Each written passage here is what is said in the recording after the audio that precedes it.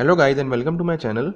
In this video I would be explaining you how you can solve a psychrometric problem using the relations, and you can calculate the various properties, various quantities using the relations. So before starting with the video, if you are new to this channel, please subscribe my channel by pressing the subscribe button below. Also do check out my other videos, all the links are given in the description. And if you find this video helpful, please share the video. If you have any doubt, please comment below, and also follow me on Facebook, Twitter and Google Plus. All the links are given in the description at the end. Now starting with the video. So this was the question that you have to calculate the relative humidity ratio or the specific humidity, dew point temperature, density and enthalpy. And the conditions are that dBT, that is dry bulb temperature, is 35 degrees Celsius, wet bulb temperature WBT is 23 degrees Celsius, and the total pressure is given as 750 mmHg. So you should remember that if the total pressure is not given 760 mmHg, that is, if the total pressure is not 1 atmosphere or 1.01325 bar or 760 mmHg, then you cannot use the psychrometric chart, because psychrometric chart is drawn only for the atmospheric pressure condition, that is 1 atm or 1.01325 bar or 760 mmHg. But here in the question it is given that the total pressure is 750 mmHg. So if you do by psychrometric chart, your answer would be wrong and you will straight away get 0. So whenever first you check what is the total pressure given, and 99% time it is not given 760, it is different from that. So the examiner assumes that you have solved the problem using the relations and not using the psychrometric chart. So in this video you will get to know how you can solve those type of problems using the relations. So first you need to understand that these are the relations that I used. That is, PV, partial pressure, is equal to partial pressure at wet bulb temperature minus 1.8 times the total pressure into the difference of dry bulb temperature and wet bulb temperature upon 2700. This is the modified Apron equation. Alright, you don't need to remember the name, just you need to remember the relation. And second relation is relative humidity, that is phi, is equal to PV upon PV at saturation, that is partial pressure upon saturation pressure. Then specific humidity or humidity ratio, that is denoted by W, is equal to 0.622 into PV upon P total minus PV. And the last, enthalpy, is equal to Cp into T dry bulb temperature plus W bracket 2500 plus 1.88 into T dry bulb temperature, unit will be kilojoule per kg of dry air. So these are the relations. Alright, now how to solve.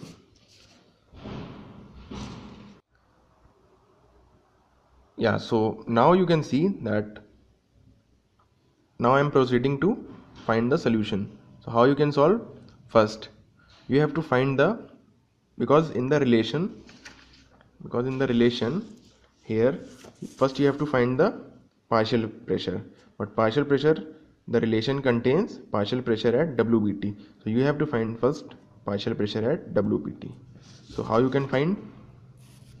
You will have to use the steam table, and you will have to find the partial pressure at WBT at 23 degrees Celsius.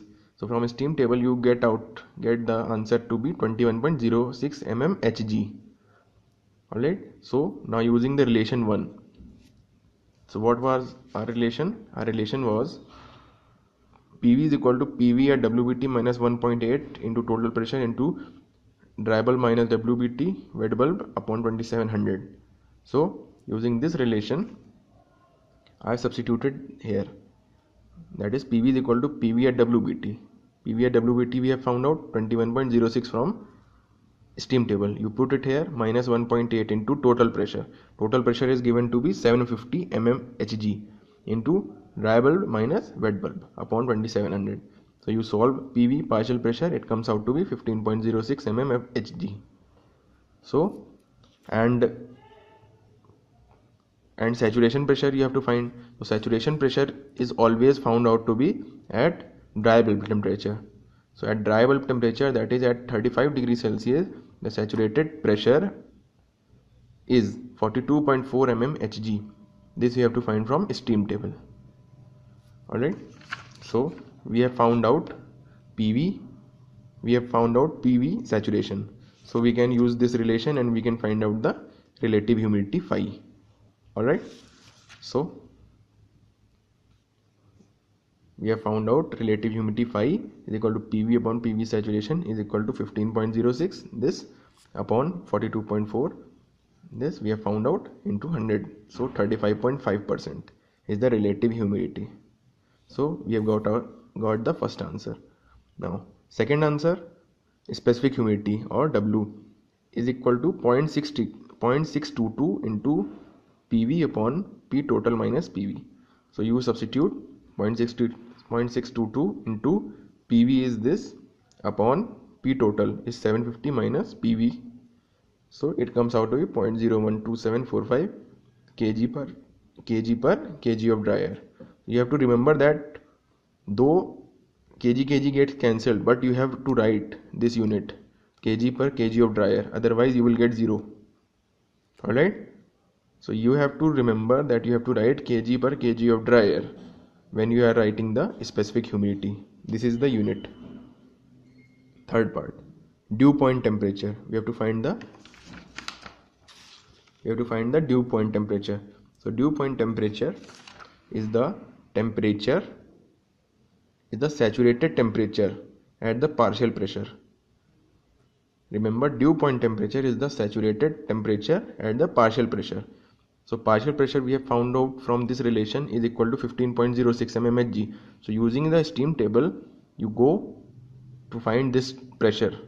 When you find this pressure corresponding to that, the temperature that is given, that is the saturated temperature that is given, is your dew point temperature. So corresponding to this mmHg from steam table, you get dew point temperature as 17.7 degrees Celsius. So three parts are over. Now fourth part it says density and fifth part says enthalpy. So density is equal to pressure upon R into T. From PV is equal to RT, so rho density is equal to P upon RT. I hope you understand this. Then density of air, so you will use pressure of air upon RA into T. So pressure of air, since the total pressure was 750 mmHg and partial pressure was 15.06, so pressure of air, since the moist air contains dry air as well as moisture, so this is the total pressure of the moist air. We have to find only of air, so here you will put pressure of only air.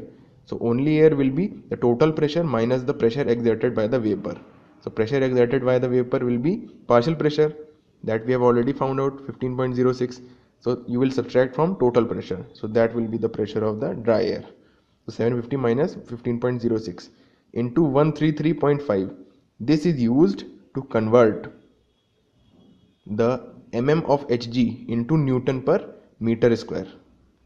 Alright, so you have to multiply by this factor upon Ra into T. Ra is 287 for air, that is 8314 upon 29. So you will get 287 into dry bulb temperature plus 273, so as to convert in Kelvin. You will solve, you will get 1.1099 kg per meter cube. And density of vapor will be PV upon RV into T. So PV will be partial pressure, that you have found out, 15.06 into, again you have to multiply 133.5 so as to convert in Newton per meter square upon RV into T. Now RV 461.8, how this comes? This comes by 8314, that is the universal gas constant 8314 divided by molecular weight of water, that is 18. So 8314 upon 18, you will get 461.8. into dry bulb temperature plus 273. This I have done so as to convert to Kelvin. You solve this, you will get 0.014135 kg per meter cube. So these two are individual answer. This is the combined answer. So density of moist air will be density of air plus density of vapor. So you add these, so this will be the final answer. Alright, you have to remember, you have to write kg per meter cube. This is very important unit. And the last part is enthalpy. Enthalpy is the formula for enthalpy. The formula for enthalpy is Cp into dry bulb temperature plus W into bracket 2500 plus 1.88 into T dry bulb temperature. And remember, here you have to put the dry bulb temperature in degree Celsius itself. You don't have to add 273 to convert into Kelvin. Alright, so Cp into dry bulb temperature 35 plus W bracket 2500 plus 1.88 into dry bulb temperature. Cp is 1.005 kilojoule per kg Kelvin. You know this. Cp and Cv and R. You know Cp. That is specific heat at constant pressure. So 1.005. It is for air. Into 35 plus W you have found out in the previous step 0.012745. That is this. Alright. Now into bracket 2500 plus 1.88 into dry bulb, that is 35. So you solve this, the answer comes out to be 67.8761 kilojoule per kg of dry air. Remember, you have to write kilojoule per kg of dry air. This is very important, per kg of dry air. That will be the complete answer. So you have found out all the 5 parts, and I hope I made myself very clear. So if you have any doubt, please mention in the comment section below. Also, if you have not yet subscribed my channel, please subscribe. I post videos daily. And if you have found this video helpful, please like the video, share the video as much as you can, and check out my other videos. All the videos are very helpful. And till then, in the next video, take care. Bye bye.